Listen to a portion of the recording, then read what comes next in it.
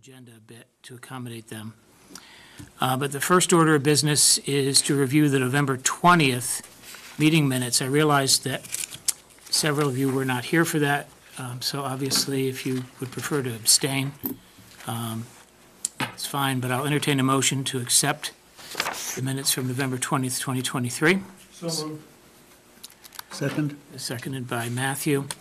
All in favor? Aye. Opposed?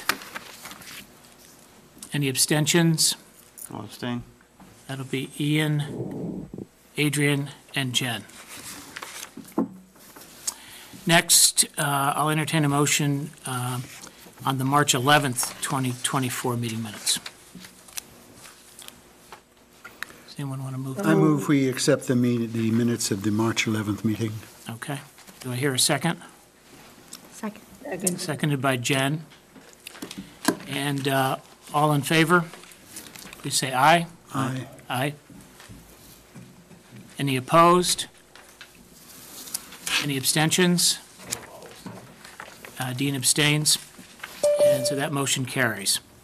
Next up is discussion of the graduation date. We'll actually be voting on this at next Monday's meeting, but we just wanted to have a little explanation. Well, we have a lot of anxious seniors and families that want to know this date, and this is the time, I can pretty confidently say, no more rainstorms and snowstorms. And our 181st day is June 13th, which would make June 14th a wonderful Friday to graduate those seniors. So I'm feeling really good about that.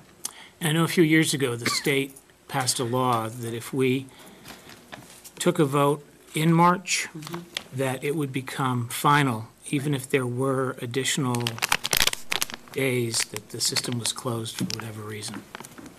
Well, and we have that extra day. The board has students come beyond the 180 days, so we do have a little bit of flexibility, and we do have seniors who need to practice graduation, and they come in for a nice breakfast. So I think we're really pretty safe with going forward with that date. So again, we'll formally vote on that next Monday. Next up is discussion regarding the recording of Board of Ed committee meetings. And Ian, I believe that was your referral. Yeah. Do you want to speak to that? Sure. Basically, the idea was just to make it easier for everyone to keep up on current events as far as like what the committees are discussing. But also, it wasn't just recording the committee meetings, but also publishing them to the YouTube channel that Groton Public Schools runs. And I had brought it forward to the policy committee, but the policy committee wanted to bring it back to the COW to see if it was the will of the body to even explore what a policy would look like, to see if that was a desire. Rather than us taking the time to write something up that maybe the majority of the board did not want to see. Say again, I can't find my hand. So, Okay. But I want to say, Yep. I want to say that I'm in favor of this heartily. It makes such a big difference so that when the chair can review at the actual meeting to make sure that everything is being covered and nothing is missed when the committee meets again. Okay. Thank you, Andrea. Matthew. Matthew? It's been a while. It's been a while. Miss us. I'm inclined to be very favorable to the recording of meetings. I think the recording of the meetings itself is something that's fairly simple. It can be delegated to one of the committee members or administration to mechanically record it. My concern that we'll address when we talk about it, and I do look forward to talking about it, and I'd like some input from, is if we do videotaping of the meetings, what's the opportunity cost, both in terms of labor and expense, of charging our audiovisual department with doing a lot more labor and time to I don't say edit because they're not going to edit, but they still have to format it and get it uploaded. I don't know how much time is involved. I don't either. I'd have to find that But out. I think that would be very useful if we could have that available when we discuss it, but I I know think, that as we're marching through this year, we're really restricting overtime for Mm-hmm. all in the central office and in the buildings. I mean, that's one of my initiatives, and, there are others, but just being ever so careful on overtime and making sure, and this gets to be a very busy time for Caitlin and Mark, so we've had a conversation about how this is all gonna work, because they are, they go 24/7 with all the commitments that they have in the spring. But I can find out more for you. I think that would be very helpful for our considering it. But certainly the recording, and I don't know, I presume we could upload an audio stream. Isn't as sexy, but, it would be available for the public. And certainly if something any committee were doing was of a great concern to the public, they could certainly listen to it. I don't know, they need to see our faces, but let's, Well, right now, we live stream those regular meetings, and so that's a really easy process, that you can live stream it and then it can go up. And that's really great that we have that access at the town hall. But I don't know, are we gonna be able to live stream the COWs at all, or? We are live streaming right now. Oh, okay. So that's another easy, so having the regular meeting and the COWs kind of almost instantaneously moving forward, that sounds good. is there any other room in this building, Clint, which can live stream, or is this the only room that's? This is the only one that is set up for it, so anything is possible, but it would take some considerable setup and configuration. So I guess theoretically for communications, walking across the hall wouldn't be a problem, but that's one possible solution. We'll talk about that too. Because if we can do it easily, let's consider it. Well, and there is a cost factor to having staff here to do that work, so for the COWs and the regular meetings, we have that. With the other committee meetings, it would probably be up to admin to use a Zoom link and record it, if we had to do that. Yeah, since there's always staff at the committees, I think as long as they're using district equipment, I mean, it would be problematic if a chair were using a personal device and then had to figure out how to get that back to the district. But if a staff member is using a district device and can get it over, it seems like that's the simple solution. I don't know what the time factor is for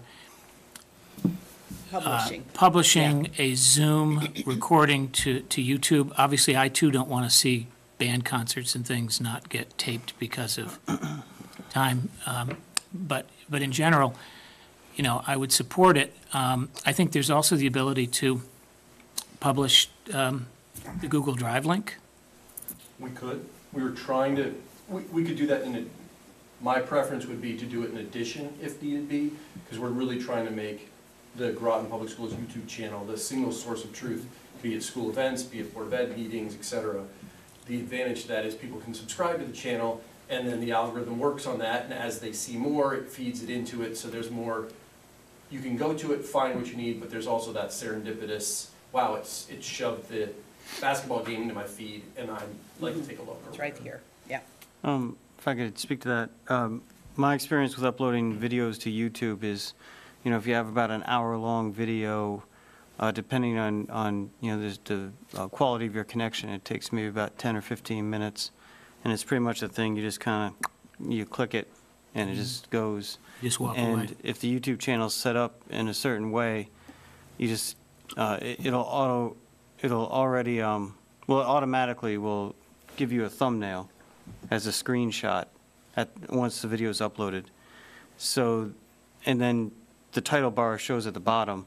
You don't necessarily have to put graphics in for a committee meeting, because the way YouTube is encoded, that, when you hover on a screen, or you'll just see what date it is, what committee it is.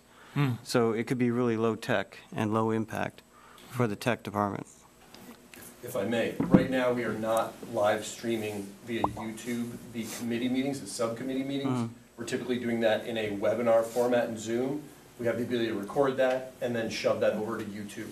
So it's because subcommittee meetings are sometimes in the assistant superintendent's office or where have you, to have a live stream set up in addition to a Zoom meeting is certainly technically feasible, but it adds an extra step. So we typically do webinar with a subcommittee meeting. That way we can invite, the public can see it with the viewer link Right. of the same meeting, and the Board of Ed members and anyone you invite in would be a panelist, so you're on camera. Whereas tonight's meeting, we simply use a standard Zoom meeting because we're sharing with the public via YouTube. Because we're in this room, it's set up with microphones and cameras and so forth. All right. I'm going to recognize Bev, and then I saw Matthew raise his hand. Thank you, Jay. I would be in favor of this also, especially the recording of the committee meetings. But before I vote yes for the video taping of the meeting, I'd like to know the cost effect that it's going to have on our budget. Okay. But I do think it's a good idea, but I'm interested in the cost. So, Matthew, and then I'm done. Dean. I'm done. Oh, you were done. Okay, I thought you raised your hand. Dean? Yeah, I mean, at this point, I was going to say what everybody else has pretty much said, which is I've got no problem with it. I understand the potential usefulness of it. The actual usefulness, I can't speak to that because we're already, inundated with more material than we can handle. But my primary concern is I wasn't even thinking about the cost. I was thinking about the time spent by Mark and Caitlin. And, what are their commitments already? And, is this doable? Because it's easy to say, let's do this, but who's going to be doing it? So that's Clint's been my our concern. wingman for committee meetings, and he's been able to set those up for us ahead of time. And like Jay said, if there's staff on board, I'm sure you can show me how to do that. Sure. And Phil, and we'll figure it out. If you think we're trainable. We don't cost it. You don't pay me extra for my You already- meetings, so it's okay. Yeah, I won't charge you too much. All right, well, Yeah, and just to circle back, if it were the committee meetings, I understand, like, we want to keep a low overhead. So if we ran them through Zoom, if there's one live Zoom link that somebody had access to on the committee or on the administration that was attending the meeting, all you do is hit record, and then you could just, email it, or, it would get, I believe it just goes into the Zoom account. Two choices, you could, sorry to interrupt, two choices, you could record it locally, and then you could upload it, or you can Yeah. have it record in the cloud. Right, so yeah, if my memory serves, when I was on the RTM, we would record onto the cloud, and then whoever, Sean Greeley would have access, and he could just pull it and post it. And usually they showed up for the committee meetings, not the regular meetings. They would show up within 24 to 36 hours or so after the meeting, which, is a fairly reasonable time, I think, That sounds like the most efficient way to. yeah. And it's something you could probably do, like, the next day at work, just set it, post it, walk away, do something else, come back and just make sure it And if I may, I apologize, but if I may, I'm more concerned about being very clear on what our marching orders are from the board and administration to make sure that we're towing that line, as opposed to which variation. Technically, we can do a lot of these things. Yes, there could be a potential cost and extra hours and so forth. That is true, but I just want to make sure that we ultimately get very clear orders so that we're following through on that. Okay. I would look forward to getting advice from admin on the various options we have, and the committee members can consider them and come back with a recommendation, and the board will act on it any way they want. But I'm optimistic. All right. well, I'm not hearing any objections, so I guess we don't vote at committee of the whole, but it seems like the consensus is that we'll commit it to the committee, as Dean likes to say. Now, that's great news.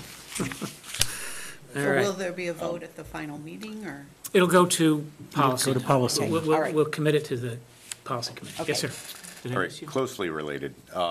The old meetings, so we used to have meetings back to 21 or 22 or something like that. And now I think it goes back as early as January 23. Is there any desire to have older meetings online, or is there a cost associated with just putting those back up? Because I think they all disappeared last November, December. We were going over a changeover? Is that when we got the new website? Would you like me to speak to it? Yeah. So Yeah. we consolidated, there were multiple, thank you. Sorry, gentlemen, excuse me. There were multiple channels and iterations of it over the last 10, 15 years, what have you. We made the decision to really consolidate it into one single Groton Public Schools channel. So we did bring over the Board of Ed meetings from January 1, 2023, moving forward.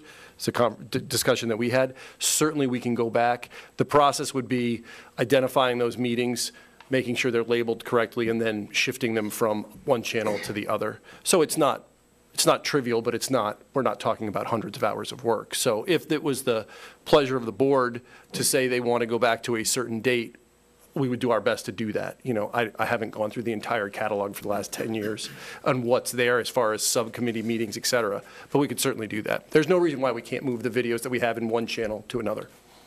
All right. Bev has her hand raised, and then Matthew. Jay, should we be voting on this formally at a Board of Ed regular meeting and then sending it to policy? And that will give Susan and the administration a chance to come back and tell us about the hours that will be needed to do this and any cost to it. I think that's how we should do it. Vote on it formally and then send it to policy. You're sending it to policy before we even vote on it formally. I mean, Right. that's my, Well- She's still on the last topic. Okay. Dean had a comment on that. Yeah, I have, Bev makes a good point, because the policy committee is not the COWS committee, it's the board's committee. So technically, it's the board that has to commit the issue to the policy committee, technically. Okay. Oh, I see Bev's point. I don't think we've ever done that, but we can start now. I'm not sure if you were here when I said this, but at the prior board meeting, I believe, when we got to speaking about our various committees, I said that in the past, policy committee has dealt with stuff that would be generated by the state, be generated by CABE, be reviewing old policies, but there seemed to be some interest from a number of members of our committee to possibly introduce some brand-new policies. And the question that rose in my mind is, okay, any committee member can propose anything he or she wants, but do we want to do all the work on trying to put together a policy without knowing whether the board is even interested? So I set a process by which we would do exactly what Ian is doing. We'd bring an idea, a board member-generated idea, and ideas can be generated by non-policy committee members as well, to the board for a general discussion. If there is resonance with the idea, go back in the policy committee, would work on it to try to craft a thing for the board's review, modification, denial, adoption. So that's the process that we had in mind. But if you don't like the process, that's also your prerogative. Well, and part of the process is watching out for all this legislation to make sure that the law that we've been able to write policy around new legislation too. So we're watching that as well through CABE. Past practice has been that chairs can actually add items to their own agendas, and that consensus at COWs has also resulted in items going to committee. However, if the board would like to formalize this to make every commitment to a committee go through a vote at the main meeting, I'm not against it. But it's just we've never needed to go through that much to get an item on an agenda. Yeah, so I understand how the board has been operating for quite a while, and it may be the better way to go. And as I sit here, I don't have the foot-thick policy manual in front of me. The committees, both the COW and the other committees, may have, in fact, have been given a very broad remit. And this may be why the Finance Committee, for example, other committees feel free to put things on their own agenda without having things specifically referred to them. So, okay, for example, you're the Finance Committee, do finance things. Well, that would be a remit to just generate your own business. Technically, though, these committees shouldn't be generating their own business. They're supposed to be the direction in which the board directs specific questions. We don't want to hash it out right here. We'll give it to the XYZ committee, and we'll let them futz with it for a month or 2 months or 10 years or whatever, they should report back and say, this is what we've come to. Technically, that's how it should work. But that runs against the way we have been doing things. I know that. When I say we, I mean the boards, even before my time. Because it's just more convenient that way for every committee to operate kind of its own, franchise, if you will. And that may work. That may be a great idea. Maybe that's too muddy. Maybe that's too freewheeling. I don't know. I have found that creating an agenda for a committee being based on it being voted at a main meeting means that if you want to have a finance committee meeting next month or next week, all of your agenda items would have to be, I guess, committed at the main meeting. I just think it gets very legalistic, but that's just my opinion. But most of the items, for example, finance committee, using that as an example, are longstanding. They had been referrals from the board. They're on the list of referrals, and these are things that we're always talking about: the fields and some aspect of facilities. The minority of the items are the ones generated by the committee itself. What should we talk about this week or this month? So there's always business there, but it's business from before. It's running business. Anyway. Ian and then Bev. Yeah, I would just say I'm fine with either process, but I would say let's commit to one and make it formal, and make it like that. That's the thing we do for all referrals to a committee. So it's not just like, oh, this one will run through regular meeting, and this one we can bounce straight from a cow, or this one can be self-generated by whatever committee. That lack of consistency of policy is problematic, I think. And so I would just say, let's choose one method and commit to that. And I'm fine with any of the three. Beverly.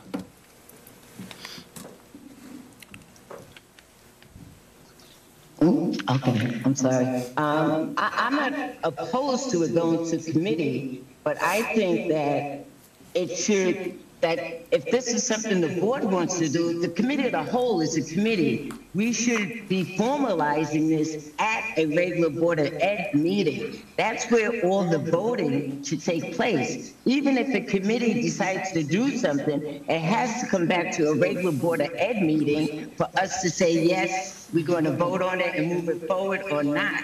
So that's why I'm saying that we don't even have all the information yet. We don't know how many, like Dean says, what Mark and Kate have to give up to do all this work, how much it's going to cost, how many hours it's going to take. So until I find out that information, which could happen at the next Board of Ed meeting, then I'm willing to vote on it.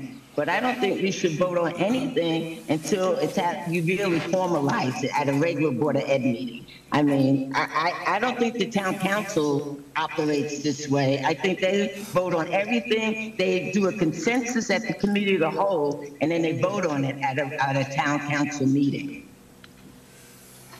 Okay, so I just want to bring up a practical matter. We have a communications meeting scheduled for next Monday, but the board hasn't committed anything to it. So we'll cancel that meeting, and that'll be the practical effect of agendas going forward.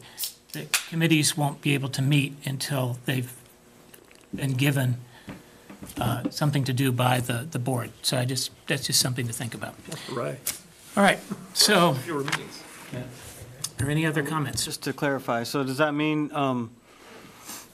the process by which a referral goes to committee should be a subject for the policy committee to develop a policy to describe, if we don't already have one? It sounds to me like, it seems to me already? we either need to study the bylaws or we need to send it to Yeah, I think we have to committee look at the for the next bylaws. meeting. Okay. First, and just see if that is a good way to do business. Just want to make sure we captured that all Yes. right there. Interesting. All right. Thank you. Jen, your So, thoughts? so the communications committee is canceled for lack of remit. Yes, sir. I would have to kind of echo what you were saying is, I just worry, however this goes, I just worry that we may end up having to wait 2 months to talk about something That will be the practical that we thing. really need, like, some things we need to talk about Right sooner away. than that. Right. So by having it discussed in a cow and then voted on, and then the committee might meet a full month after that, Yes. and sometimes the committee might not have time to finalize a report, so we could be dragging things down a lot if we want to. And if we follow that, does that also control the committee of the whole? Because I have to tell you that we made all these things up on Monday. We didn't, or on Friday, we didn't But we did run them look at through we have a monthly sheet that goes through what, the first is curriculum, the next is finance and facilities. So that is a guide for us, a guidepost, so that we know month to month what we typically are talking about. And then we have the Yeah. tracker sheet. Right. So we do have things already in there, but you're right. Especially with legislation the way it's been lately, and policy, if we have to write policy, and it takes us a meeting, maybe 2 meetings, and then we bring it to the regular meetings 2 months in a row, and they I might say think by I'm gonna- July 1, you need this. I Done. think I'm going to have to move on because Yeah. I've probably already violated the agenda item, which I got dinged for on March 4th. So I think we need to move on. Okay. To finance update Jay, FY before we- '23 closeout. Jay, before we do that, could I just say that every committee may have a different rationale for what they choose. That's all I want to say. So we should keep it open. Can I just ask a question? I agree, or statement, I agree with what Adrian said. We're just adding bureaucracy. So Yeah. my question is, would Ian need to just reiterate what he said next Monday so that we can tell him to refer it back to the committee and then we talk about it next committee of the That's- whole? That's what I would suggest. That had been the intent of, However- that had been the Okay. entire intent However, of that this is not on exercise the today. agenda for tonight. So Okay, no, I'm just I have asking. once again allowed this Sorry. meeting to go completely off the rails, and so Don't worry. It's still under Board of Ed Jay, committee it's going to be meetings. recorded, don't worry. it's all going to be recorded and Jay. transcribed. It's still under Board of Committee. Board of Ed committee recording of. Yeah, Anyway. recording of. So let's move on to finance update, fiscal year '23 closeout. Yeah, I have And, a, unless, do we have are they going to be joining by Zoom or in person? By Zoom. Okay. Is that All the right, so person keep an right eye out for them. there? No, okay. and I have a half a bullet too at the end I want to add in. So let me just give you a couple updates, and we'll keep these on the radar as we go forward too. One relative to the 2023 kind of audit checkout process. We've completed all our reconciliations. We've completed all the documentation. Any of the entries have been prepared. All that information has been sent to the town and to the auditors. We've even processed the fund transfer. So 2023 is, well, it's been a couple weeks now, but is now in the auditor's hands, the town's hands. Haven't heard anything since we sent that information over, but that's sort of behind us right now. So that is complete. And they did a really good job and collaborated with the town. That was very helpful. Oh, they're Really, super people helpful. worked together, and I think there was a $71 difference that was to our favor Yeah, it was something in the end. small. So, after all of that, Yeah. But at least now, all the documentation and Yeah. everything's behind us, and we can move forward to Thank you. 2024 and 2025. good work. Thank you, Dave. Well Yeah, done. yeah. So on 2024, real quick, I sent a couple attachments. I can bring them up on the screen. You've seen those before. I just want to keep them out in front of you as the year continues. The first one is the property cost. If you want, should I share screen too? Or, I think everyone has it, right? Yeah, we have. It'd be good for the people at home to sure. put it up. Yeah, 1 second here.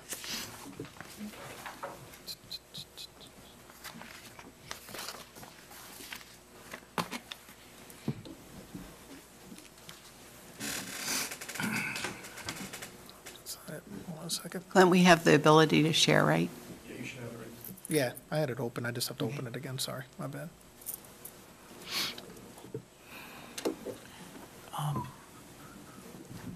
We have to. Larry Goldberg. That's all right. They know. This shouldn't take long. Share. All right. So again, very similar, but I wanted to give you a couple updates. So the first two items, the two early Mystic River, I'll call them events. The first one was the bottle filler, the second is the nurse admin area.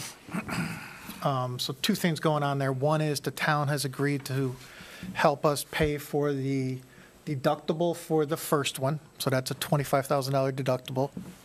And then also help us pay for the $4,475. So roughly $29,000 and change that the town has offered to pay for those two. But it'll take away that $58,000 So first one. the 53 will go away because eventually we'll get reimbursed by the insurance company for Right. the non-deductible portion. And then as you go down, I'm not sure if anything's really changed other than, you just kind of true up the numbers. The big one on the bottom, obviously, the cyber attack. We have an estimate in for 100. We already have really comfortable estimates around 74,000 of that, so that starts to feel like a real number there. So we're somewhere in that $380,000, $390,000 range in terms of all of these events that have happened to us. And those were not in the budget. None of these were in the budget. No. Does past history of cyber attacks with schools ever indicate any recovery of cost if they locate the person? Is that a viable possibility? I have not heard that. I think it costs the district and the town. But, Can I ask about that cost? Is that out of pocket in the sense of covering the hours taken to recover the system? Or is that a cost? Do we have insurance for cyber? that is the insurance. The 100,000 is the Our insurance. deductible's 100,000. Okay. So we're just kind of Yeah. building up. No, to they that. didn't have the time, and the team did an amazing job trying to tackle that in a timely fashion, so. But there All was right, also. well, that answers my question. And then there was, the insurance provides outside consultant, but also Homeland Security, Clint, I'm looking to you. Sorry. Homeland Security and the FBI have been involved, and our local police department. And they all did fabulous work. Bev? Dave, what does PO only mean next to the cyber attack? Yeah, Bev, you'll see on the right-hand side there, I actually started to document some of the checks that have been written, just for myself, so I can go back as a reference point. So PO only just means we haven't actually paid anything out yet. There's an estimate in the system for some of the expected cost. So PO would stand for purchase order? Purchase order, yep. So do we want to go to the? Did you want to lift the other attachment and then we can move forward after that, or Yeah, I was how gonna much talk more about- time I was do gonna we talk about have? revenue real quick, Okay, if I all can. right. Okay, there we go. 2 minutes and then. Yep. So I thought I'd just kind of start to share this as well. We normally talk about the other side of our equation, which is all the expense side. I thought I'd just give you an update on the revenue side as some of the funding now is starting to come in through the state and federal government. So I won't go through each one of these, but let me just kind of give you the punchline. On the bottom there, you'll see we estimated about $30,805,000 for revenue for this year. I would say conservatively, we're at $30,884,000. And then also, if you recall, somewhere around the October, November time period, we had some excess impact aid money from the prior year that came in that the town retained. So the way I kind of look at it is our budget was about $30,805,000, and we're heading towards 31 million and change. So we'll have excess revenue a little bit over 200,000. And I would say right now, that's probably conservative, because usually the way the state works is you usually get a portion of it up front, and then you do a second filing, so. Even the But I just thought federal I'd share. government. Yep. Yeah, go ahead, John. Does that come to us, or does that go to the town? The excess, the It goes to the 200? town. Well, So, because I was just wondering if it could sort of defer some of our expenses that wasn't part of the budget. Well, that's, special education excess cost reimbursement is supposed to come directly to the board. Well, I'm going to check. I million? don't think it does, because it hasn't It historically hasn't, with but all we the. were told It may by not have Senator Summers that it should. It may not have historically been in Groton, but I think I've seen legal opinions suggesting. I it think should the be. state would indicate it should. In practice, I don't think it has. Okay. But I think we have, the follow-up to this is kind of looking at getting through this year whole. But that line doesn't mean that the town or the board will receive the entire million. That's what the claim was for, right? And the reimbursement is still in flux? Or have they already decided on the The excess percentage? costs?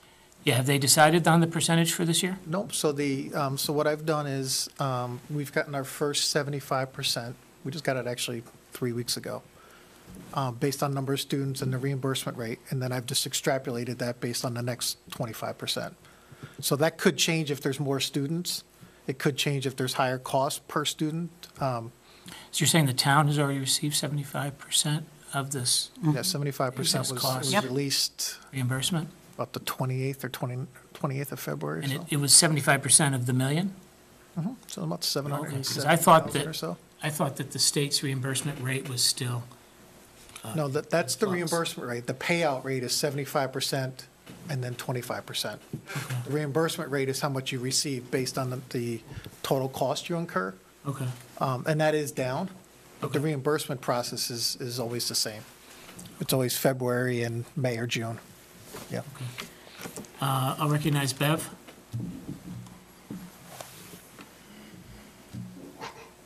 Hey, when you say that 216,000 is a conservative number for the excess revenue, do you think we might get more? That Yes. number might be higher? Yes. Oh, that would be good. It would be, I if we could I use think it. it'd be good if we can utilize it, but I'm just trying to give you again, to me, it doesn't seem like we talk revenue too much, so I just wanted to kind of get this dialogue going so people can understand the top part of our financial statement. Ian. I would be curious to know as well if this excess revenue could also be classified as unexpended funds.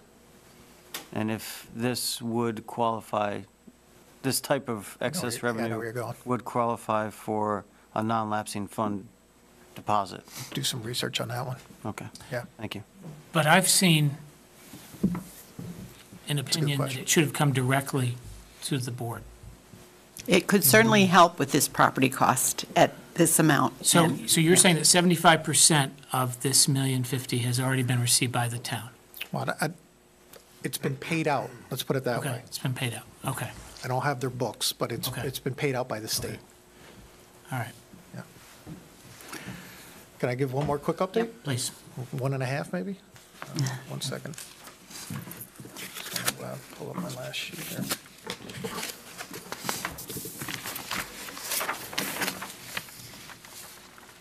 So this is, maybe even piggybacking off of our just discussion a minute ago. I just thought I'd keep you abreast of how we're tracking for this year. And I should have set this out earlier. We had 3 payrolls this month, just to give you the heads up. We had 3. I wanted to get the second one in before I gave you some updated numbers, which was Friday. So off to the left again is your $81 million budget. The latest estimate right now is about call it $81,900,000. I have a contingency in there, which I'll talk about in a second, which theoretically would leave us about $385,000 short. That's less than the last time we talked. And then I just put some boxes around some opportunities here. So the net amount of the property cost that's going to be sort of in our P&L once insurance clears is about $277,900. And then I put another box in here of sort of our ways for us internally to capture the rest of that deficit, which is either through some spending freezes, which we actually started, not necessarily freezing, it's a bad word, but slowing down a few months ago. We're going to get salvage from a truck. So it's just an idea here to capture how do we get ourselves back to zero without any other mechanisms. So the contingency, just to kind of give you a heads up, it's really just me being conservative. And quite frankly, we've had one major event every month, at least since I've been here. So I'm trying to give us a little room there.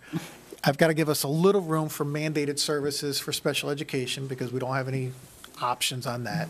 I'm still on the fence somewhat with our transportation costs. Those are getting better, but it's one of the items I'm not entirely clear on, so I've got a little reserve for that, but I just want to make sure I've got a little bit of space here and be transparent about that, just given the last few months of the year. And so if you go down that, on the right hand, you've got, I see the truck. Can you just list off those things that you've highlighted? Oh, in the right-hand column? Yeah. So so if you look at our property cost, one of the events we had was one of our trucks was damaged and determined to be non-salvageable. So we're going to get a check for a little over $31,000 for that truck. I think at some point we're going to need a truck, but I'm just putting it on the page in case we ever got to the point where we had to pull that trigger temporarily to get us through this year. The other pieces are really me saying in some of these larger categories, so let's look at supplies. It's probably our largest single commoditized spending we have. If we could be smart about how we end the next 90 days, optimize that maybe across schools, across central office, maybe there's some opportunity there. And then salaries and wages, I think there's really two places we're going to win on this one. One is we've really been clamping down on overtime. Not that overtime was necessarily excessive, but at the same time, really trying to make sure folks understand that, we're just not working hours to work hours. Mm-hmm. And then the second thing there is we've got a pretty good read now on our accrual for year end. So if you remember, one of the items we got hit with on the audit was making sure we had payroll covered at year end because it never ends on a perfect June 30. So we've got that covered now too. So I actually feel really good about that. And certainly, if there were funds to be had from that excess cost towards this year, that would be so helpful. Well, I think it's revenue in general. So impact aid is one that always comes to mind because I still believe that's a place that we're going to get another payment in the spring. Mm-hmm. That's going to put us well above our budget. And quite frankly, I don't want the money just to spend the money, but if we can apply it towards some of the things that we know that have caused us some challenges this year, I think that's appropriate. Mm-hmm. I'd rather do that than have to go to the council and say, I'd rather have it be the funds that were meant for, earmarked for education. As I said at the last meeting, when we were talking about the science of reading and the plan we have to move towards 80%, if not more, meeting grade level, that plan was developed over time.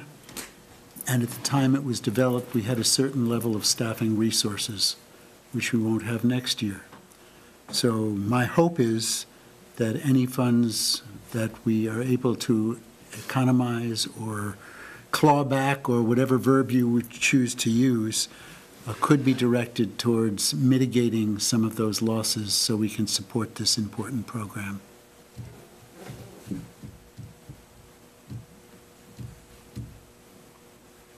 Can I add a half a Other bullet real comments, quick? questions? Sure.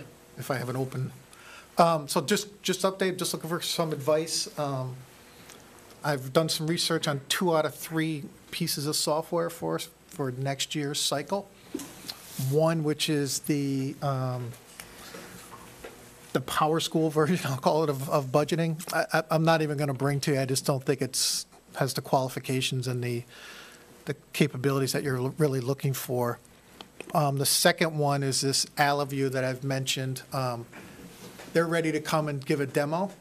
If you're interested, I thought it would be good for the board just to see functionality because they're very similar to what's in the marketplace today. Mm-hmm.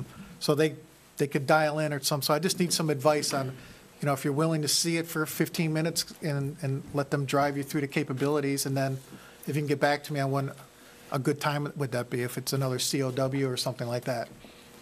And then I still owe you some homework on the checkbook, sort of the AI version. We've got to do some research on that one. Yeah. I'd be willing to sit and, like a committee of the whole meeting, like to have them come over and. Yeah, I'm just looking for some advice on when the best time is to bring it into you, Yeah. And also, are we reviewing the software the town uses so that we could be fully integrated? I somewhat familiar with that. I can bring that into the mix if you'd like. Okay, I thought I'd bring the 3 that I committed to up front first and start Yeah. with those, that's all. that's fine. Thank you. I'm totally in favor of taking in that information and as soon as possible, given everything else we have going on. I think it would be good to, make that determination as soon as we can, because I'm sure the transfer, once we make a decision, Yep. It's going to take some time to transfer over. Yeah, And the summertime would probably be the best time to try to do that. yeah, they're talking, 90 to 120 days, depending on how complex our chart of accounts is. Right. As you can imagine, right? Yeah. So, but I told them, I touched base with you and told them, don't do anything more than what they've given me. They had a really nice sort of demo they walked me through. Oh, and in regards to the town thing, I've heard 2 different stories. There's Munis that they use, and one story was that, it would be possible for the Board of Ed to get on board with that for only a usage fee. Okay? And then the other story was like, no, that ship has already sailed, and we have to kind of start our own and get our own contract going, so. You're talking about sort of utilizing that as our core financial management system with potential budgeting, right? Right. Yeah. I mean, I don't know if that's the best option, but it was one option that was floated out there when I was having a conversation with some people about it Sure. informally. Sure. And, I've used the ledger, I haven't used the budgeting yeah, piece. and some people believe that it was, since the town already bought it, we could work in conjunction with the town and just get it for the cost of software licensing and a usage fee or Okay. something like that, as Yeah. opposed to like bringing on board all the hardware that might come with it. I'd have to look into them. I'd have to just ask what their agreement is, Yeah, and again, we'd have to get that, in writing and understand clearly what exactly the parameters would be, because, Yeah. if there's not a savings there, then I'm not sure it would make sense and also if there's a limitation in accessibility and, because I everything. mean, the only thing that comes to mind initially is just, as we talk through it, right, is just which comes first. Because if you're going to move the entire ledger, you'd probably have to do that first before you got to some sort of budgeting, unless you just wanted to utilize the Munis budgeting, Let me do a little homework on it first, and then I'll get back to you. I'd like to look into it, the sooner the better, because this, it seems like a ways away, but it'll come up on us Yeah. fast, and we need to have a better system for next year, Yep. I think. And so I'm going to try to get it on a COW agenda while Sure. I still can, Yep. until the board says You can just give me a date, I'll I reach have to back send out. it through a meeting, and that's, Give me a date. so I'm going to. I don't think we want it too Sneak it on and. complicated. I can go back to Asia. Thank you, Dave. All right, yes, thank you. Okay. All right.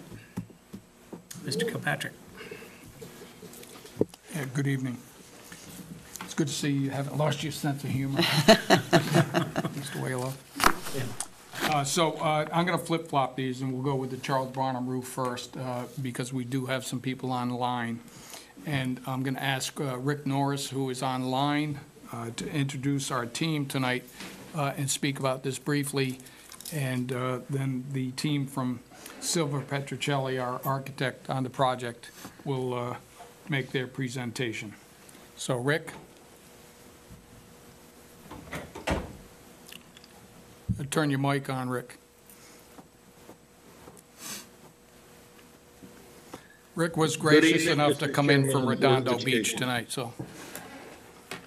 It's my first opportunity to meet with the new board. I'm happy to be here, and I think I'm glad I'm here tonight, based on your conversation of what comes first, the chicken or the egg, as far as committee meetings. We may be just a little slightly disjointed tonight. Thought we were going to the Facilities and Finance Committee meeting tomorrow night, but I do have the representatives from Silver Petrocelli and CSW, who are our partners trying to put this roof and solar project together on Charles Barnum School. You had a CIP project in place for $1 million for the roof. The roof itself is going to come in slightly more than that. And obviously the solar panels on top of that. we really need to look at it and get the board's approval before we can submit an application for a grant, you know, and then, of course, get that approved by the council and go forward there. So I'll let folks from Silver Petroselli and CSW go into their presentation now. If you have any questions along the way, please feel free to ask. Thank you. Let him know he's off the hook tomorrow night. There's no finance and facilities meeting tomorrow night. This is it. Okay, fantastic. Hi, good Hi. evening, folks. My name is Kenneth Lindsley. I'm with Silver Petroselli and Associates. Again, I appreciate you guys gathering tonight to hear us.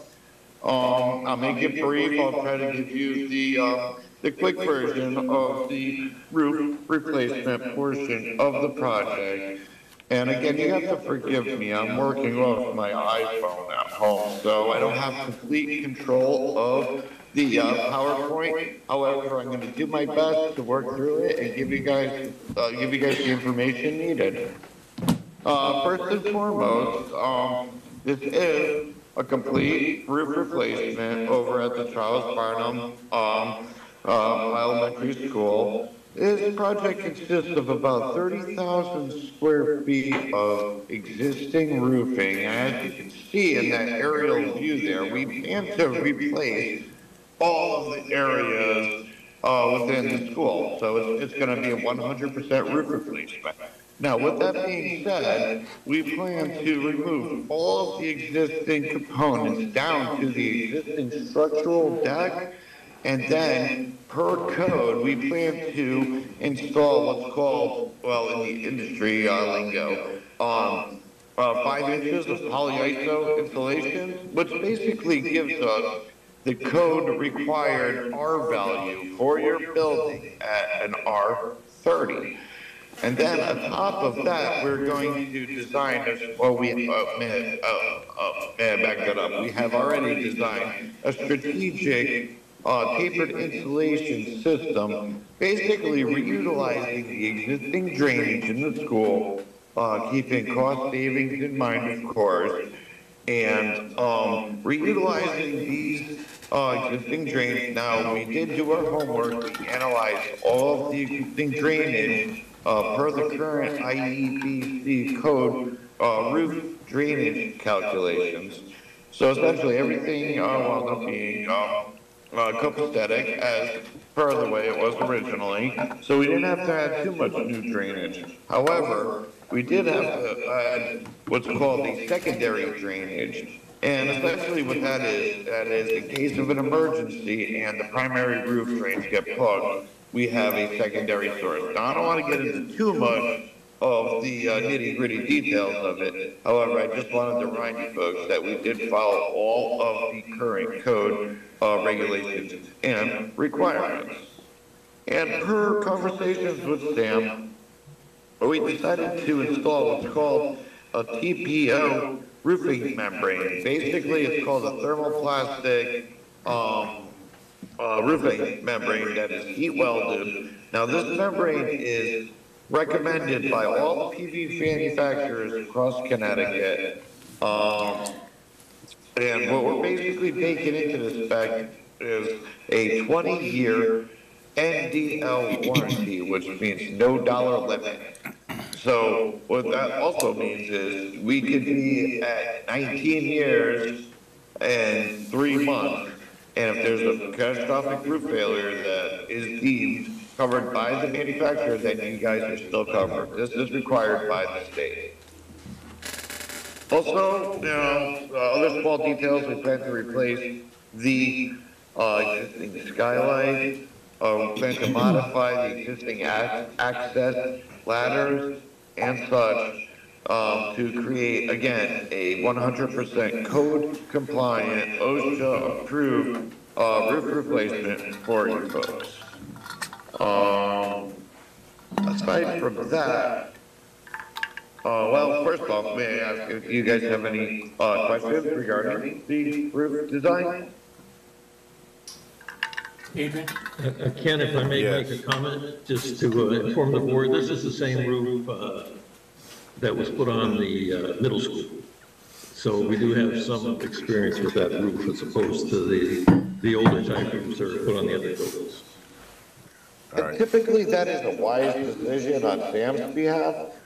Basically, throughout your district, you'd like to keep the same roofing type throughout your school, so that way you don't have folks trained to address, let's just say, a rubberized roof versus a plasticized roof. So that's a fantastic idea on your behalf to keep it consistent throughout the schools of the district.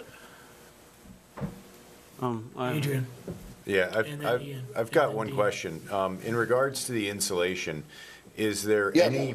is there a benefit to putting more insulation on the roof as far as long-term energy savings? And if it's even possible, and I don't know if the design would even accommodate more than 5 inches of insulation, but what I'm getting at is if there's a cost benefit to putting 8 inches or 10 inches rather than 5 inches, and what the savings might be. So would we realize that in 5 years or 10 years or never? To be completely honest with you, I do not have the hard numbers in front of me. However, you are correct. Again, we're going from what is existing out there is 2 inches of insulation. So we're upgrading to 5 inches of insulation, excuse me. However, there is an added bonus to that. We are adding a tapered insulation system, so the average of that insulation is another 4 inches. So on average, your roof will be just about 40 to 42 R value. Now, to answer your original question, absolutely in the wintertime, you'll be able to capture more of the internal heat that won't be escaping through the roof because we are adding a fantastically upgraded system. Again, we're going from 2 inches to an average of, I'd say 7 or 8 inches, which again is about an R40 to an R45. So absolutely, you're going to be able to maintain the heat inside. Again, I apologize, I do not have the hard numbers for you. However, I can guarantee you that there will be a better, efficient envelope to your facility with the new installation. Ian? Thank you. So my question may be for Sam or everybody involved. With the middle school, the roof, everything was constructed, and then it was after the fact, we chose to put on solar panels. And so my question with this project is, should we take the opportunity to consider solar panels, or have they been considered? They're going to be, that'll be This part of the is presentation. Oh, part of okay. this project. I didn't see it on And the list reason- here, so that's what I was asking. Yeah, and the reason you'll see later on in the presentation, CSW is our engineering and consultant firm for the PV solar panel installation. Oh, okay. Thank you. So you'll see a cost for the roof, and then you'll see a cost for the installation of the solar panels. And And that would it'll be be a, a similar, probably not as intrusive an installation as at the middle school, where we had to make quite a few penetrations to hold the system down. This one will be more of a ballasted system, but CSW can get into those details and answer those questions for you. Right. Recently, the state has given the go-ahead on reimbursement for solar when you're doing your roof, so that's why we took this opportunity to take a look at it. thank you. Sam? Adrian, you had a follow-up? Maybe just to kind of go back to what my question was, is it possible to get an idea of if we were to put actually more insulation, additional cost, and maybe run the calculator to see if there was going to be a substantial savings? Yeah, is it we'd just- have to- I we'd might- have to have the engineers take a look at that. and- Oh, so it would have to go back to Yeah, we'd have to go square back. one? All right. Yeah, I'll be honest with you, we'd have to have our engineers take a look at it and do an additional study to it. I don't want to speak for Sam, but again, we've already figured in the best case scenario for you folks. But again, we could, I mean, anything's possible. We can run an analysis for you, however, yeah, I'd have to talk to Tim further regarding that. All right, thank you. Thank you.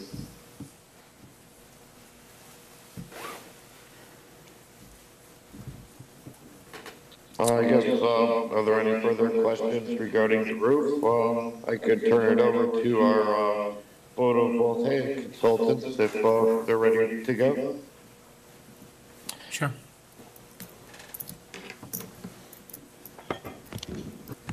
Hi, everyone. Eric Oberg here with CSW Energy.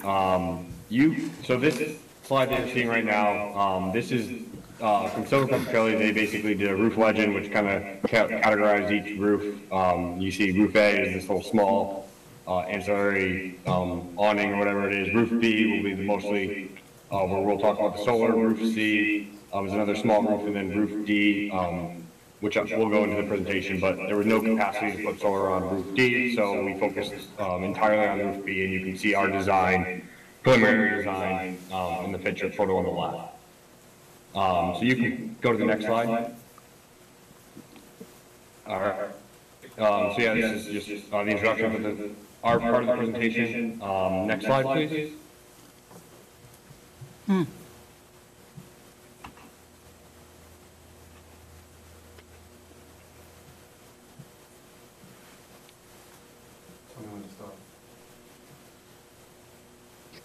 Can you go to the next slide? I don't know, is he not seeing it? What, do you see the slides? Can you see which one we're on?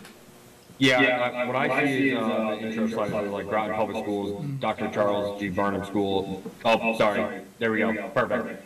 So this is an example of just another school, what the kind of panels will look like on the roof. You can see that the TPO, this is the white roof, and I can explain that a little bit more. So by going with the white roof, the solar panels we expect for this project are actually bifacial panels, so they get production directly on the top of the solar panel, and then the actual roof will reflect enough to increase the production on the bottom side of the panel, as long as we use a white roof. So there is added a production on the actual solar panels, and then as we'll go into the numbers, we can actually claim some credits from the government. That's just a direct pay for the portion of the roof that is under the solar, because basically the roof becomes part of the solar array. Wow. I like that. So you'll see some extra savings, and we broke that out in one of our last slides. So there's actually 2 meters at the school, so we optimize this one project. It'll be one total array, but it'll actually have 2 interconnection points into the school, one for each meter, and we designed the system to basically max out the production to match the peak demand at each of the 2 meters. So you have the meter numbers, you guys don't care about that. The project size, so that's in kilowatts. 129.8 and 63.8, and then this is the production you'll see, kilowatt hours based on each side. And again, this is to minimize the amount of exporting, because you guys Groton has their own utility and there's no net metering. So I don't know if anyone has solar in their house or is familiar with it, but if you overproduce with Eversource and UI and you have a net metering, you can bank your credits, and then basically on months where you don't produce enough, instead of buying power, you just take off your bank. Groton does not have that. You would be selling any excess power to the utility at a pretty low rate. So we try to minimize that as much as possible while maintaining the least amount of power you'd have to purchase from the utility company. So you can go to the next slide.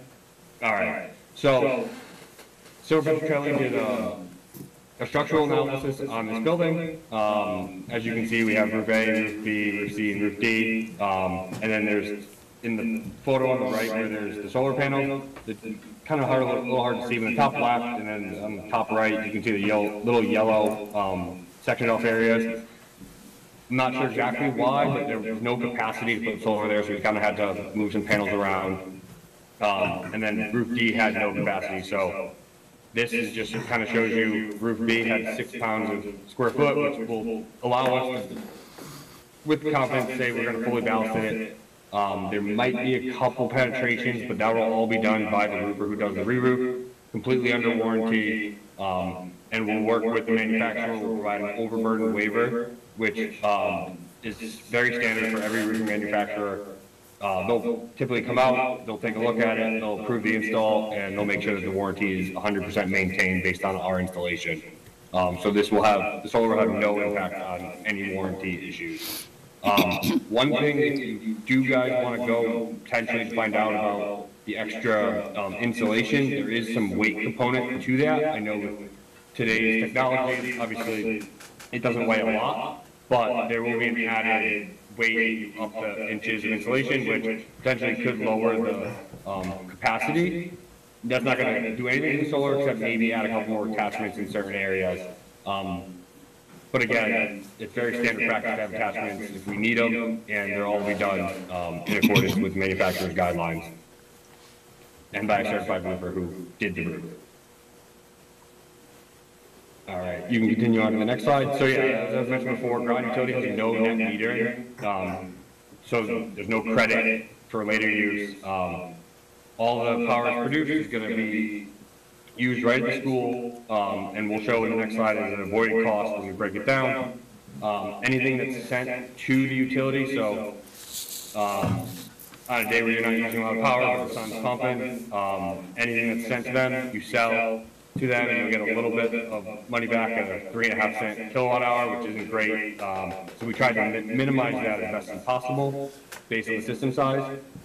And then there's no incentive programs, so we didn't calculate any of that through, which they have in other utility companies, but there's none with Groton. Next slide, please.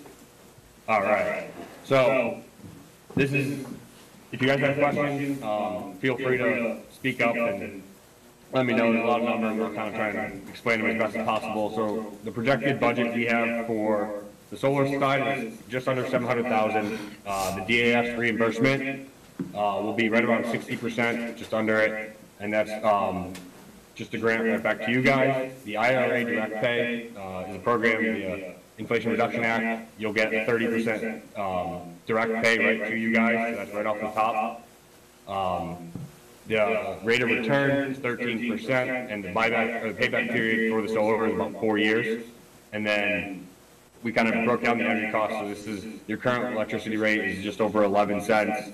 The export rate is 3.5, and then based on historical data, pretty much across the country, there's usually a 3% escalation in your costs for electricity. So we kind of factor that into our model. And as you can see, we have the build cost for just 698,000. And then in year one, based on the system size and the historical data, with our software, you can basically, it will show you the production per year. So we basically show exactly how much we produced, how much is consumed, and then how much is exported. Your avoided cost in year one would be about $14,000 that you would not be paying to Groton Utility. You'd actually be making $3,800 selling them the power that is overproduced. You'd get your DAS reimbursement of $414,000, and then you'd get a $210,000 check directly from the government. So as you can see, after year one, you're only into the solar for $57,000. And as you can see, as we continue down, one thing that always throws people for a little bit of a loop is, as you can see in the avoided cost, it's $14,000 in year one, $20,000 in year 20, or $22,000. This is strictly because as the system loses about 0.5% of production per year, your rate is going to go up year over year. So by year 20, you're actually saving more money than you would be in year one, because the power will cost more money. So as you can see, by the end of this project, 20 years, and that's not the end, that's just, we went along with how long the roof was warranted for, but these panels are good for 25, 30 years, so if you extrapolated this data and kept going, you'll continue to see savings on this every year after year until, give or take, year 30. I'll pause right here because I know there's a lot, but I don't have any on this specific slide. If I may, sorry to interrupt. This presentation is in all of your inboxes to your Groton Public Schools email. Sam and I put it there right before, so you had it. Matthew. I had two questions for you, if I might. Eventually, in 30 years, or hopefully 45 years, because I figure out a way to extend it, these panels will come to the end of their life. If I remember correctly, on the project that we did before, where it was a lease arrangement where we didn't own the panels, the removal of the panels and the disposal of the panels was covered by that company. What's the situation for who's responsible for the panels at the end of the life? So that would be you guys. So you guys would be owning it. There is an added operations and maintenance agreement that we don't do, but you can add on with another company, and they can handle that. We recommend probably getting that. It's probably a couple $1,000s a year. It's not necessarily due every year, but it is good to just get someone out and just make sure it's producing as optimally as possible. There are warranties on all the products. So a lot of the time, if anything did fail, you'll get that covered. There will be a monitoring link. Typically in a school like this, what we'll do is we'll come in, we'll have whoever's actually building it, they'll put a TV, dedicated TV somewhere, office, front lobby, cafeteria, where you'll be able to see the link, and you'll be able to actually see how much it's producing on any given day. And then you would notice, hey, the system's not operating correctly. You'd reach out to someone after the workmanship warranty is expired. They would do their due diligence. But in terms of, hey, 30 years from now, the system's just not working, it's completely at the end of its life, it would be on you guys to remove. And I would assume that the roof would be at the bottom of warranty during around the same period. So it would kind of just be another, hey, we got to do this again, and here is, it would just be kind of included in that, if that answers your question. Supplemental question. You referred to a possible, I'll call it an insurance policy or a supplemental warranty. Does that supplemental warranty on end-of-life disposal have a particular name in the trade? What will we be? So operations and maintenance is typically your like quote unquote insurance. You're just getting someone out to the site year after year to just, they can test all the wires, they're called string wires, they can test all those, they can get all the data and just make sure that everything is operating, like, again, 100% as it should, given the years of their trip. So obviously, as you can see, the production goes down, so there are going to be some factors that the data is a little different year 20 versus year 3. I do have a second question, but if somebody else wants to go first, I can wait. I recognize Beverly.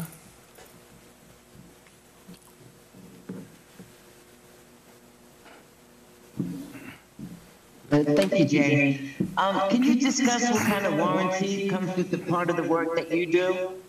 Yep. Yeah, so there's always a workmanship warranty, which is typically 2 years. That's directly from the electrician who's installing it. So they're maintaining that everything they did is under warranty for 2 years. All the equipment is different. The panels are typically a 25-year warranty. The inverters are about a 10-year. And the racking is just steel. I can tell you exactly what each one is. So our role right now is we designed it. We're providing you guys all the analysis on doing it. We'll go out to bid. And the ultimate goal of that would be to get people the cost cheaper than the $700,000. This is what we basically are saying is worst case, and we plan, the goal would be to beat that. They'll redesign this with these parameters that we've designed it for, and the individual products that they use will all be tier 1, right up the Bloomberg list. So it might not, every product might be a little bit different. It might have just a little bit different warranties, but they're all top tier products. So every piece kind of has a different warranty, and again, nothing's been selected definitively at this time, but you're looking at the inverters, a 10-year warranty, and then the panels, which are obviously the biggest part, those are a 25-year warranty. pretty much across the board. Thank you. And may I add too, of course, the Bruce Bailey comes from the state who is giving you these panels as you buy them outright at your current reimbursement rate. Yeah, so we have another slide that's next, that kind of shows. Actually, we have a couple more questions. Jen and then Matthew. I'm not sure if the Yeah. person who presented on the roofing section is still on, but with Oh, us. yes, I'm here. Okay, but with us putting this solar panel on the roof, would that invalidate some of the warranty, or is that just because, like, obviously, I'm assuming the roof probably would never have been intended to have solar panels. So I So- can speak to that. Okay. So ultimately, Silver Frontier Trailer will put this up to bid, they'll select a roofer, the roofer will go out and install it. Anytime we have to do any, like, even say, hey, on the roof, something sharp touched a slot in the roof, the direct roofer who did it will come out, patch it completely, so they're the ones who hold the warranty, they'll maintain the warranty throughout. We'll also work with the actual roofing manufacturer, since solar is across the board, very accepted. It's called an overburden waiver, which is basically goes on top of their warranty. They'll come out and do a site visit, sometimes before, sometimes after, or always after, and they'll come out and check, and there's always a protective layer, so on the ballasted systems, we'll actually order the exact roofing material, we'll cut it, into, squares big enough that any piece of equipment that's touching your roof will not actually be touching the roof, it'll be touching an extra membrane, on top of that extra added level of protection. And like I said, the overburden waiver will get signed by the roofer, and then they'll, maintain the warranty. They acknowledge the solar's on it, and they'll basically reissue the warranty with solar. Okay. Yeah, and if I can just add to that. Yeah, absolutely, and they, as mentioned, they absolutely encourage these systems. Yep. Thanks, Ken. If I can just add to that, it was only a few weeks ago that I was on the roof of both middle school and Mystic River, going through the inspection process with the original roofing company, the manufacturer, so that they come along and make sure that all the things that he was talking about were done correctly. They actually came down before they started the project, and then they come again at the end of the project to make sure that it's installed as specified. Okay. And the other thing he was talking about, they actually, it's a double layer on any part that actually touches the roof. So they actually cut out pieces and have a second layer underneath those parts that are touching the roof. So it's roof to roof, roofing material to roofing material on those spots. Yeah, so nothing being installed will actually be on your, physically touching any part of the actual roof. There'll be another 4 millimeters or whatever it is between that membrane. That's actually good to hear, because I didn't want to get into a situation, let's say 10 years from now, or 15 years from now, everyone's going, we're not covering anything. So, Well, I okay. actually provide you a letter that does confirm that with the roofer. Okay, And it great. confirms the warranty based on his inspection, as Sam said. Perfect. Thank you for that. Matthew, did you have a follow-up? I did have a follow-up question. The question will expose my ignorance, so please be used to it. It's not to be a wise guy. I could have said something less desirable than that, I suppose. Panel sourcing and number of vendors engaged. It's my understanding that lots of panels, the majority of panels are made offshore, many of them in PRC.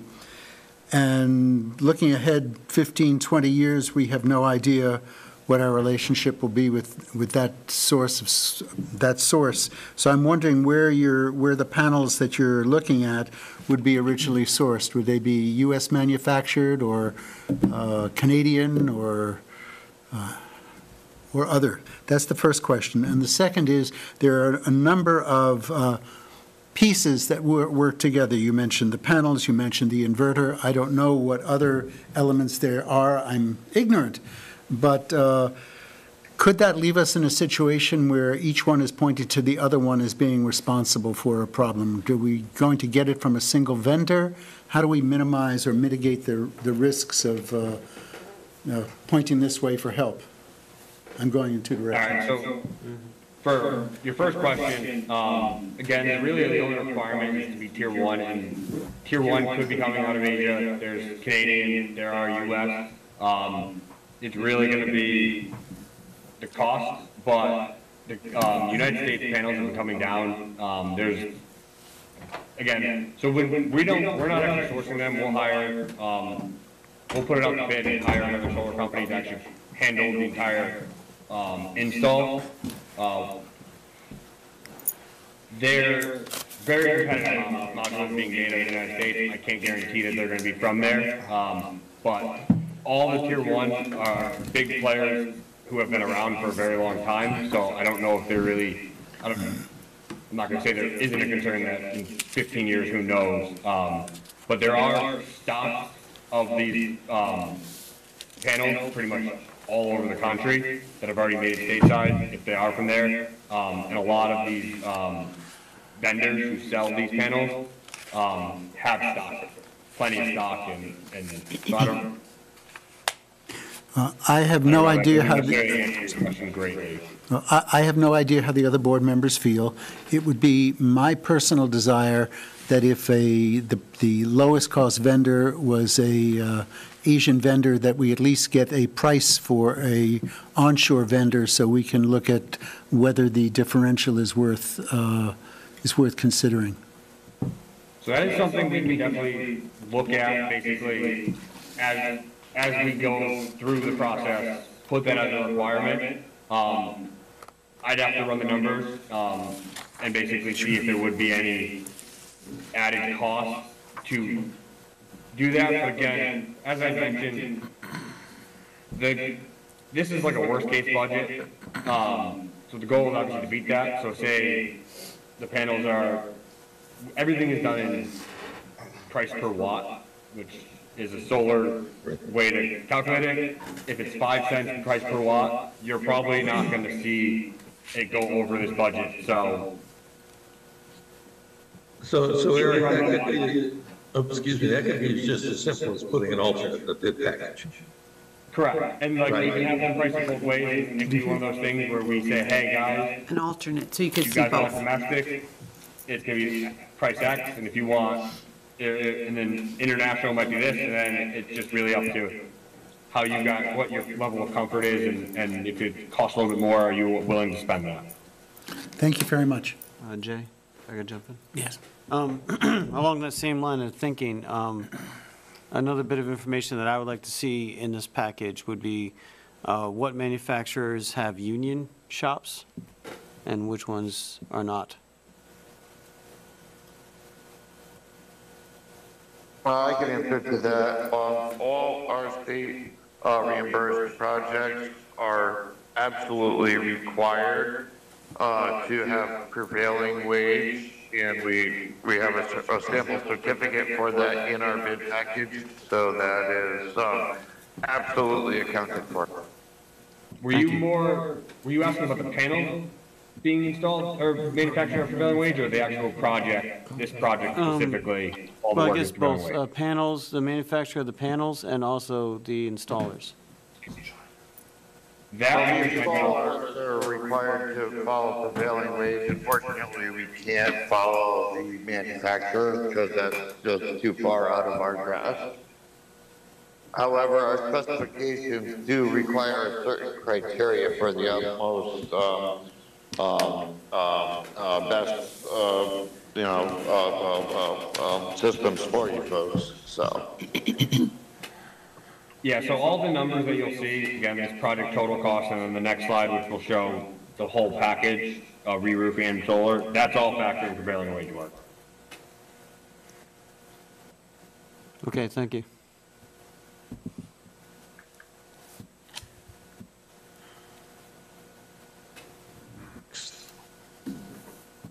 Is there another page?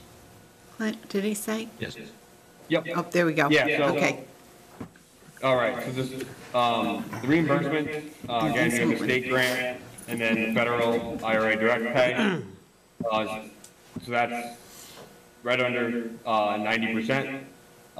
As you can see, for the portion of the roof that's eligible for the federal direct pay, you have the total square area of the roof is 30,600. The solar footprint that we currently have, again, it might be a little bit larger based on the final design, but based off the preliminary design that we have is 9,800 square feet, so it's about 32% of the roof. So 32% of the roof will be 30% kickback. So as you can see, the upfront cost, again, these are the preliminary budget numbers, 1.2 million for the roof, 700,000 for the solar, 1.9 million combined. The DAS, State of Connecticut, will provide a grant for 1.1 million, and then direct pay right from the government for the roof portion is 115,000. Again, that's because we're able to use the white roof, and it actually integrates and calls it part of the solar array. And then the solar will receive direct 30% for a combined 325,000 from the federal government. And then the out-of-pocket costs after everything is said and done will be about 373,000 for the roof, 75,000 for the solar, and just under 450,000 combined. And as you saw on the last slide, the forecasted cash flow that you guys would receive for the lifetime of the solar for the first 20 years is about 380,000. And then obviously if that continues on to year 30, the solar will basically cover all the expenses of these projects. Wow. What was the town expecting back from the million as revenue? What was the town expecting back out of this $1 million roof? The town would have got about 40% back. Because Okay. it would have only been, the solar wouldn't have been involved, so it would have been the 59.29% reimbursement on the roof only. Okay, all right. Well, this is even better. Yes, it is.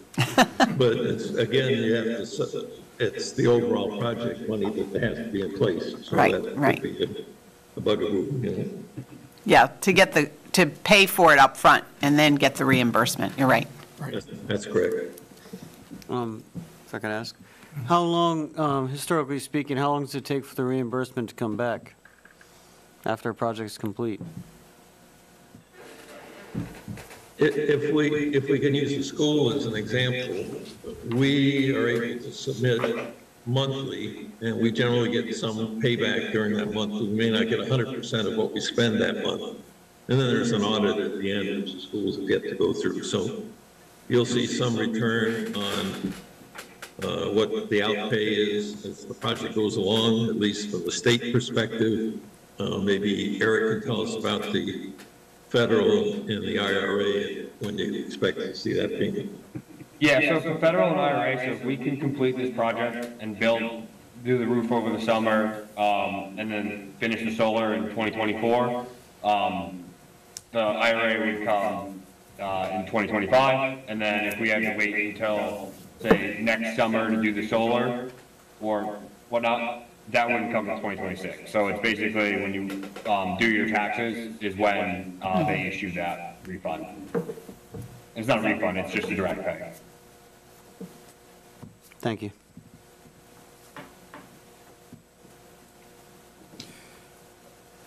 Any other questions on this, or the next slide is just basically the schedule. One more financial question. In the event, and you may not have the answer for it, in the event there were a change in the national government and there were a change in policy, would they honor a program that was started under Administration A, even if Administration B were in power when the project was over? If we were approved on Administration A, because I'd hate to find the rules change and leave us with a canoe and no paddles. I don't know if I can answer that. That's a crystal ball. I would say that the goal would be to get it done in 2024, and we don't have to worry about that. I'm with you, brother. I don't know if I can, I can't, again, I don't know. I would think they would honor it. I don't, again, Can you do the Great entire question. project in 2024, roof and solar? Is that feasible? Yeah, so if we go to the next slide, that's exactly what this slide covers. And definitely we'll have a bigger conversation about it, so, This, basically we gained. Going to the next slide. We gained There a you go. month, so this was created, which we see the date of the months on the bottom. This was created assuming we had the, finance committee meeting tomorrow. And we weren't gonna be able to get in front of you guys for another couple of weeks, and then it pushed it out. The fact that we're here now, we potentially could get all the, approvals through the town, basically the beginning of April. So we'll have a lot of meetings in the next couple of weeks, but that's good. We'll be able to submit for the grant, in April, so we can actually gain an extra month on that. It takes about, I would say, 3 weeks to a month for them to get their approval. The state PCR meeting, and then some Petrocelli can go out for bid, potentially May, June. And then hopefully we can get the roof part installed July, August. Now, the solar, we're very non-intrusive. The biggest impact, we're installing in Stratford right now and have been during the school year. We need a couple parking spaces, store some material, and then we'll have like a piece of equipment on site that loads the roof. Once all the equipment's loaded on the roof, it's very minimally invasive. We've heard no complaints from teachers for like noise or anything. So we can build in the fall, and if we can start as soon as the roof's done in say August, September, we can have this thing done in 2024. What I hear you say, Sorry, go ahead. what I'm hearing you say between the words is that supply chain delays are not an issue. Am I hearing you correctly? That is correct. Yeah, we've not seen any issues with that lately. No, everything's pretty ready and available. That's probably the Chinese material. Eric, this is Sam. So this schedule you're talking about right now is based on the fact that, well, first of all, the board is not going to vote tonight on this. Am I correct? No. They can't vote on this tonight. It would have to be at the next board meeting.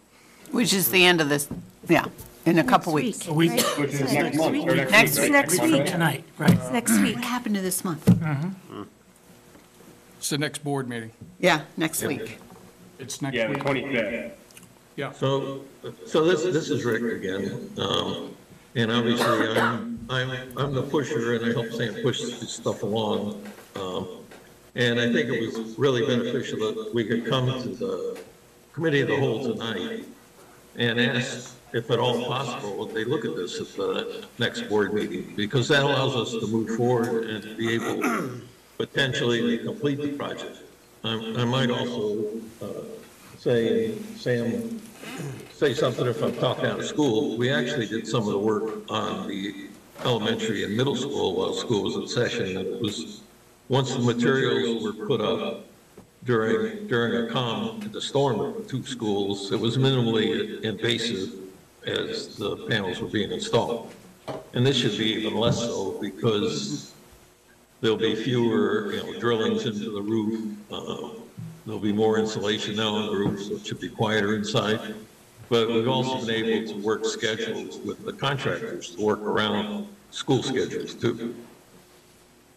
So I guess my request is, if at all possible, we could look at this next week and see where we go from there, because then we have to go, obviously have to go into the council, get them to approve the grant request, right? And then probably the board of, probably their committee of the whole first, and the council. So we've still got a few boxes to check before we can submit a grant. Right. I agree, Rick. I think we had very few concerns about the solar project during school hours at either of the other two schools. But I think this one might even be less intrusive, because I think Eric told us that the racking system, which is the structure that gets put on the roof before that the panels get set on, those would actually be installed while the roof is being installed, Eric, is that correct? No, so they're not attached. So they'll basically be put down, once the roof is done, and we our ability to go out and start, they'll put that membrane down, as that's called a slip sheet. They'll put the actual racking together. There's many different, sometimes it's a plastic tray, basically you put cement blocks on top of that, or it's like a metal system, fully metal system that will support the concrete blocks as well. But we won't be able to start that until the roof is done. Yeah, and with all goes well, we should have the roof done by the mid to end of August. That is, in a perfect world, that is. But yes, as Eric mentioned, we don't plan on cutting any holes into the roof. The actual PV going down is a standalone and the roof, aside from the roof. All right, well, we could talk about the details of the schedule later on, but if it's a 3 or 4 part roof, maybe we can move that racking system along as we move along on those roofs, but we can talk about that later. The racking part, so just to clarify, the racking part doesn't take very long to install. You almost look like you have a full solar array a couple weeks into the project. It's the electrical side that actually takes the longest part. A system this size, they could probably have all the components in physical place without wiring within maybe 2 weeks. Oh, wow.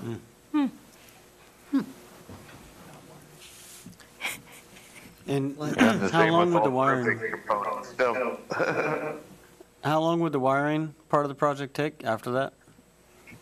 I would say about a month, give or take. So you're probably talking about two months, realistically, from the time they start mobilize. It's usually a slow first week. They're getting their equipment, they're loading it onto the roof. But once they get going, I mean, again, you're probably talking about a 2-month total time frame for the solar portion, a system this size. Would it be working for the winter time to save us some money? That would be the goal. So as soon as we can get the approval from Groton Utility, we'll turn that on. And yeah, hopefully we'll get you some savings at the end of this year for sure. And then hopefully no more snow next year. So Right. keep producing. But it does produce your snow. It will produce even if there's snow. It's obviously not as great as it does not, but it also helps with the white roof. It gets warmer through the panels and helps melt in the specific areas. Depending, you're not getting 2 feet or anything. All right. Unless there are any other questions, I know we all received the email with the presentation that we can study, and I don't see why we can't put it on the agenda for next Monday. Sounds good. Thank you very much. I think this Thank worked you. out well. Yes, it will. And this is recall, Susan is also the first foray where the Board of Education will own the panel. So we do need to do some work on getting that operations maintenance agreement in place, and we'll work through that with the folks, because this is a case where the electric company forces the homeowner or building owner or whatever to own the panels, not have an independent company or whatever generate the power. So this will be your first experience in the Groton utility area with solar on a building. And isn't Groton Utilities responsible for Thames River? No, Oh, no? no, we would have to go through the same process as this with Thames River. Oh, that's what I mean. That's why that school hadn't been pushed forward with the other two. So this is an experiment to try this out. Yeah, this is it's a test case. It's a Yeah, test case. smaller roof, and Yeah. we want to make sure that the board's comfortable with the ownership of the panels and the maintenance, that sort of thing. Okay. All Well, right. thank you very much. We Yeah, thank- appreciate such short notice to pull this off, but thank you. Thank you for letting us present. Yep, Look forward to putting some Thank you. solar on your school. thank you. Thank you very much. And thank you again, folks. Have a good night. Thank you, you. Ken, thank you, Eric, and Thank Rick you. from Redondo Good night. Beach. Thank you, Rick. Funny Thanks out to there. the magic of Zoom. Yeah, right. Yes, that's right, that's correct. All right. I think your Next item are CIPs is pretty CIPs. short. Yeah, CIPs are pretty short, so. Not much went through. I met with the planning commission, and of the 7 projects that were submitted, there was only one that we were allowed to discuss because only one was moved forward by the town manager, I believe. And that is the Fitch High School auditorium project, which includes lighting, sound, and projection upgrades. So no others were allowed to be discussed, although I was able to kind of off the record discuss the culinary arts upgrades. And the planning commission seemed to be, in my opinion, understanding of the fact that kids at Fitch High School might also like to have some experience in that and not necessarily have to go to the tech school in order to get that. And that was because of my friend Kevin Fiftel. Especially, yeah, as I was going to say, especially supported by Kevin Fiftel, Yeah. who's a Mystic resident and local, and part of that group. So he was very supportive. So while it didn't make the cut, they're aware of it. They didn't seem to be opposed to it, but again, that would be something that I do know that we want to go for the HVAC grant, which is due in December, and there will be an expectation that the town will cover some of the cost. It's like a reimbursement, similar to what we just saw. So I think that we'll have to make sure that the town council knows that, you know, with this grant process, we'll be coming back to them to say that, you know, and I asked Sam, can you get a CIP mid-year? Can you say that this is going to cost X amount of dollars, but this is the reimbursement rate, and we would need them to sign off on that, should we submit a grant? Oh, yeah, because we have to do And we those need- state-mandated inspections, or else we can't even submit for the Well, grant. that's true, too. So, and we got to get on somebody's calendar for that, once we know we have the money. Can I ask? Jen, and then Ian. That was my question about the HVAC, like if they didn't even offer it up, they were mad at you for not. We've submitted those grants before, submitting it, but you and- have to have their, you know, allegiance to support it. They have to fund Yes. it before you can Submit it. submit for the reimbursement. So if it didn't even get approved, how are we going to even submit for the grant Well, unless we're we do the planning on mid-year? going forward with the grant, but I think we Yeah. need to go back to the town council and say, if we do submit this, this is what we need from you. Okay. And good news on the Fitch. Auditorium is Auditorium. long overdue. Long overdue, so at least that one made it through. And that's a PEG PISA, is that also? Peg Keisha is doing more of the funding for the equipment that we're doing in here. Okay. We do move some of that equipment into, Sorry, I'll be super fast. The equipment bought to date with PEG PISA is what you're seeing now, and we've been able to move some of that into the auditorium. This would allow us to upgrade that equipment there as well. And PEG PISA 2024 supplements that and complements that. Oh, that's right. But we That's what I won't know knew. about that until May. Okay, all right, good. So this is my first time coming through this process on this side of the fence. Could you just explain to me what you mean by the town manager did not allow for discussion? And also, to be clear, the planning commission, you're referring to the planning and zoning commission? That's correct. Okay. Planning Commission, yeah. So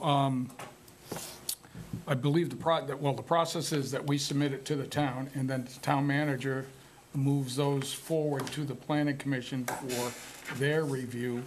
After the planning commission, it goes back to the town council and the RTM. I believe that's the full process. So my understanding is that it didn't make it beyond the town manager's office. Well, I guess that's what I'm He seeing. wasn't at the meeting. He didn't say that we couldn't talk about it. Right.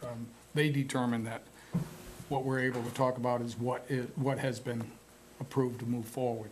Right, so that's what I'm seeking clarity on, is the town manager did not allow for the majority of the CIPs to be discussed even as a theoretical possibility, never mind approval. I don't think the town manager said anything about that. That was the town planning commission. When I went to the planning commission, they said, these are the items that we're allowed to discuss, and you had one item to discuss. I guess I'm not understanding the breakdown, because we had what, 7? Mhm. Yeah, we have 7 items that we submitted to the town manager. Right. And then what happened between the town manager's office and the planning and zoning commission saying we can only discuss one? Is it just because of jurisdiction or because of the scope of the project? Well, I'm not the only one there at that meeting. There's Public Works, and then there's Parks and Rec, et cetera. So there are other groups that are making presentations too for the items that they want to have in the CIP. So I believe that the planning commission has decided, I mean, I don't know, I wasn't at their meeting, to discuss this, but the items that move forward from the level of the town manager, those are the items that they're able to Review. Right, so I guess I'm trying to determine the decision-making process. The town manager did not move these items forward. That's my understanding. Okay, because I have questions and concerns, and I want to know who I need to ask. Well, we've done our part. We've submitted it to the town, you know, and then this planning and zoning was the next step. And that was the Right, one but the thing that town they. manager has put a hard filter on the number of CIPs that are. Well, I think he has X amount of dollars and he's trying to, like you said, there's other departments there. But I do think that we need to make it clear out of the gate that should we want to go for this HVAC grant, which I think we should, that we're going to need their support in doing so. And they need to have advanced notice so that they can kind of prepare. We don't need their support. We need them to actually approve Approve it, right. the bonding, Right. right? Right. Because when we submitted the last grant application, there was no bonding in place, so it failed on its merits. And furthermore, there's the added complication now that the state has added this level of Right, scrutiny. inspection, which now all districts have to do, and until we get an approved budget that we know we have the money to do them, we can't even get anybody's calendar. And that was a big number in our budget. I don't remember exactly what it was, Sam. $180,000. Okay, yeah. For which project? Unfunded mandates. For the. For the right, inspections. inspection, yeah. The inspection. I'm not arguing the 6 times merits. 25. Right. No, The there are inspection is merits. important, but it's an unfunded mandate. Okay, so as far as, well, I had a question, I guess I misunderstood the CIP item on the agenda. I had a question about CIP, I think, from last year. Just, I was looking for a progress update. Could I ask about that? About a progress update on? The Groton Middle School scoreboard for the turf field. Was that, I was that under the a understanding CIP?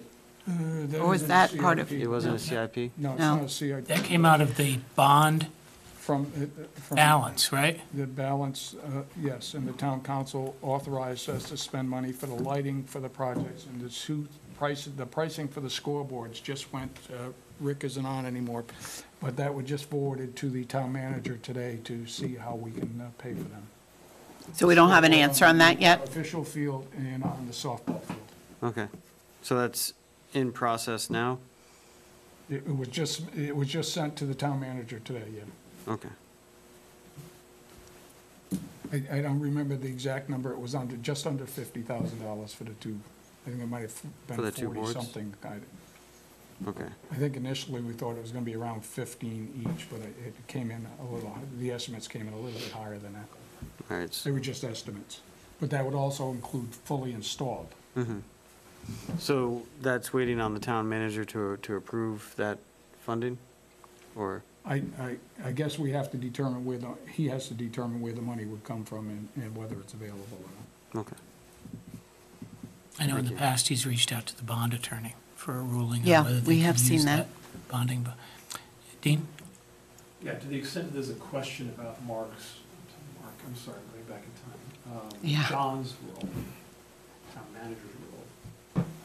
I was curious, since I looked up the section within the town charter that deals with the town manager and proposed capital projects, and it seems to, I'll make it read it, but it seems to basically put it to him to decide what to recommend to the council.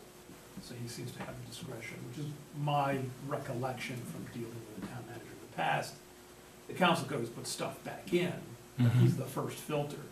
So estimates of the cost of such projects will be submitted by each department, departmental function, office, or agency, including the BOE, annually in the form and manner prescribed by the town manager. The town manager shall recommend to the council those projects to be undertaken during the ensuing fiscal year. That is a finding of the state. You turn that on. Oh, I'm not going to start all over again. I'll summarize by saying this, that there's a specific, again, to the extent that there's a question about the town manager's function, there's a specific provision within, I'm sorry, my day and night are backwards because of travel, so I'm starting to lose it badly. But the town charter, 9.1.3, does deal with proposed capital projects and the town manager's function. He appears to be the filter that all departments, including the Board of Education, have to go through. He recommends whatever he cares to recommend. The council, of course, could override, but they could also just go along. So he could say, you get one, and that's it. That seems to be his function. Like I said, to the extent that there was a question about his authority or, let it just bring that up. Now I can turn it off. All right. So if there are no further questions, I guess we're on to the referral list. Did you do this last week? No. Oh, We didn't? usually wait till the second cow. Okay. For some reason, I was told Joyce said that's how it was done. So, Well, Joyce would know. So probably the new members have been going through this, but I think you've received it in email. So this is where we track everyone's referral until it's placed on an agenda.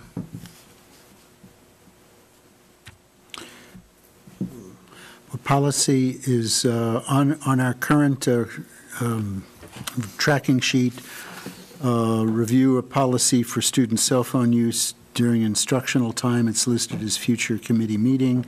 The discussion will start at the April meeting.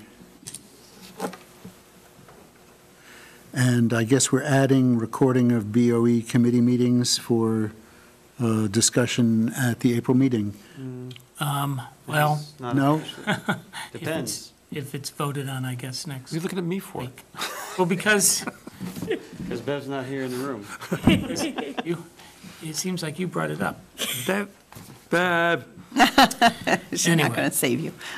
But I'm sorry Bev's not here, so please. I'm here. Oh, I'm here. Not in the room.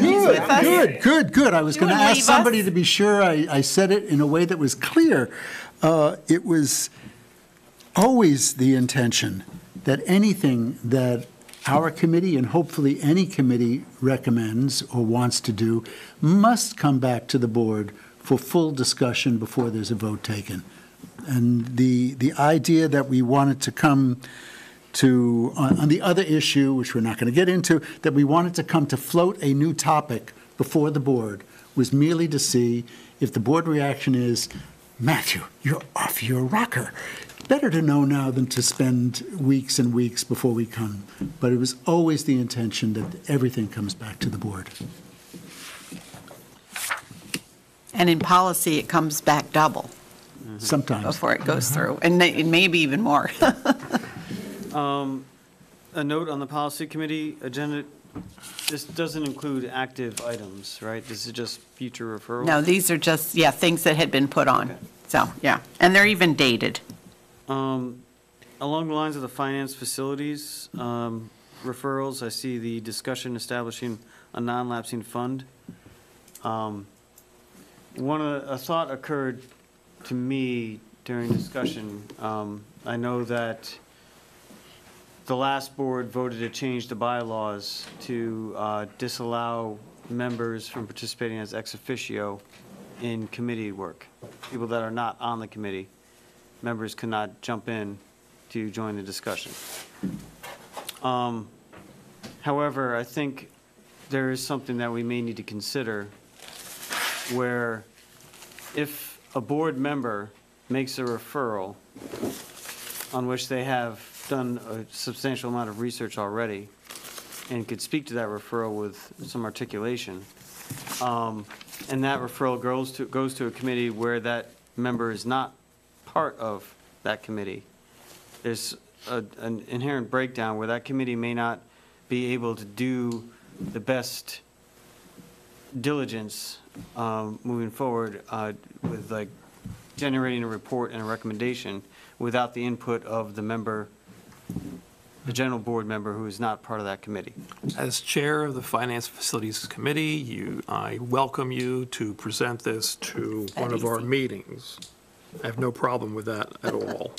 Appreciate it. Thank you. I think the problem with just allowing like all board members to go to a finance meeting is the issue of creating a quorum if they all start to participate. I think the individual invitation of like one on a specific purpose is different than a free-for-all, where like 9 people show up and then we all participate and boom, we've We created got a a meeting. COW. We have a board meeting. We've got a board meeting, it's broken out accidentally. Yeah. Appreciate it. No, I just want to get clarification on that and make sure that that was possible. No, I realize that this especially is one of your things, and if we're going to consider it, then you should be allowed to say, these are my thoughts. Appreciate You it. can do it in writing and orally, you can do both. That I will say, the purchase of vans, I think, has come up in the past, and certainly the talking to electric school buses has been discussed Yes. a number of times. The non-lapsing fund has generally been considered, but not formally in any committee. This is, and it was, the referral date was January 5th, which seems like a long time ago, but really wasn't, so. But happy to put that on the next meeting. I didn't realize that we were at least nominally scheduled to have a finance committee meeting tomorrow. My bad, I suppose. That's all right. We knew you were out of town. We figured when you I'm got still back, out you of could town, find. frankly. You can find a date when you're feeling like ready for that. Yeah. And we've given everybody enough time to figure out. I figured that, Bev and Jen, who are the remaining members, you could have held a meeting if you wanted to. Well, we actually had the same agenda that we had tonight, and we figured we didn't have to do it twice. This way we got it done. Yeah, no, we actually, I know, just a very quick aside, on the council many years ago, we had this issue where the work flowed from all the various committees to the COW and then to the council, and we thought, is that efficient? So this business of how work flows, how referrals flow, it's a never-ending discussion. You try it one way, you give it up, and you go back, then you go back to the first way. So we're never going to be completely happy. Right. And facilities is misspelled. Yes. Sorry, Andrea. I'm sure Andrea noted that. Jen? Question. During our past budget cycle, we had talked about reviewing insurance, I guess, for the staff. Is that something that we should put on this? Remember how, like, you could go through the state, and at one point, they said that wasn't as cost-effective or as beneficial to the employees? And then now, I thought during the budget cycle, Dave left, but that we may reconsider that for future? Is that like So I an know item? Lori and Dave have already started looking into that. So I Okay. think as soon as they have some information, I think it's about how much time it's going to take and how are our resources? Are they stable enough that we can make that transition? And when would that happen? But I think they're collecting some data, so I'll make sure I check in with them tomorrow and Okay. kind of get information back to you on the insurance. But the insurance consultant did come up with a report where they said they had priced out the state plan. Was that widely distributed? We saw it, we did see I it. do think we saw it. But I also know that the rates haven't been set yet. And I know that Next year. it looked better for the board to move over, but not as much for the town. But the town has a much smaller clientele than we, I mean, we really are the ones hosting. We're the dog. We are the Yeah. ones, you know. I think it would be good to set as a referral item so that we can have an official, like, full Yeah, we can always do discussion that. on it with, like, all the I information. mean, to me, it would be a COW. You'd want the whole board talking about that. Yeah, Yeah. and the fact that they're committees doesn't mean that the COW couldn't consider the issue directly. It's, I think these other committees exist for convenience, but they're not strictly speaking necessary. If you wanted, all the business could be handled by a cow. And I think there was one more item about the start of the budget cycle process, and I believe, Ian, you're going to take that, trying to put a calendar of, like, what items we should start, Well, and when? Is that something that? the vote that we had on March 4th, I guess maybe we should talk about that briefly, is to form an ad hoc budget procedure committee where we could take a look at the timeline and look at the format of the budget. And it wouldn't be one person, it'd be a committee formed for one single purpose, is to come up with a proposed procedure. And then that would be considered by the whole body and then voted on by the whole body. And we, in that March 4th meeting, we held the vote as to move forward on that, and it was a 4-2-2 or 4-3-1, I forget which, but it was determined after the fact that it did actually did pass. succeed. The motion succeeded, so Right. that committee is in process of being formed at some Yeah, point. I think, wasn't the vote to form it in June? To meet no later than June 1, I think it was, something like that. So prior, So it should be constituted and ready to meet by June 1st. By June. Yeah, so the idea would be like that, and oh, yeah, and I also put a date on the end of it to be completed by like September 1st or something like that. I have to check the notes. But the idea would be that, it would be done in good enough time where it could, positively affect the next budget cycle. Next cycle. I have one other item from the Athletic Fields Task Force. One of the things they were discussing, they were looking to have us officially release the blueprint for the field house and athletic fields upgrades. I guess we had contracted. we did. We paid And- for it ourselves. Right. Yeah, from SLAM. It's a study. It's a study, yeah, Okay. comprehensive. They want that, they were asking I'd be happy to. to have us release the information to them so that they could integrate. You probably have that, and Joyce has it. Yeah. Is that a thing that we need to make an official board action, or? No, think we so. will do that for you. Okay. I got your All right, you words. you Yeah, got all I the got names it. and We already, numbers? we already paid for it. Yep. And so she just asked. I'm to happy release to it. send it off. Yeah. Got it. Well, my sense was that, I guess their feeling was that there had to be some, that Mark Romano might be waiting for some official direction from the board or his immediate superiors to say go.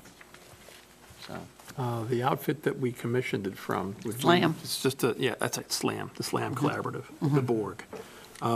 That's how they were formed. They were formed by basically the collection of, one company began to buy all kinds of other ones. So anyway, I don't think so, but I'm going to ask anyway. Do we need their formal okay before that's passed on to somebody else? No, we paid. No, we paid for it. Yeah, I know we're Ours. paid for it, but sometimes they have provisions that say, notwithstanding the fact that we've been paid a fee, we We're we sharing retain it certain within rights to it. Okay, They knew that that was the purpose. yeah. Yeah, and thank you for picking up on the Athletic Fields Committee. I'm glad to hear they're meeting again. Yes. yes, and I don't remember how many meetings I had to go to where I said it didn't meet, lack of quorum, I know, a lot. yeah, or just didn't. Anyway, were there any other referral items? Of course, you can always send them by email, fax, carrier pigeon. So is it time now, if we had referral items that we'd like to refer to discuss? Yeah, I mean, this is a yeah, good you time. can add them now, yeah, or you can email them if you have, yeah. All right. Well, I guess we could get a feel for if other people are interested in talking about them. We talk about it now? Well, Or is actually, you that can not just the way it add them. works? Yeah, because we're not really supposed to, again, I'm kind of letting things get out of hand. We're just supposed to add the items at this point. We're not actually supposed to have a substantial discussion because we haven't noticed the public that we're going to discuss an item. But you can add a referral item, All right, I'll just email. or you can do it by email. I just find emails easier because you Then you have them. capture the whole. All right, is there anything else? I see her. She's ready. Did you have something, Andrea? I did. Motion to adjourn. Do I hear a second? Second. Adrian seconds. All in favor? Aye. Thank you, everyone. Thank you.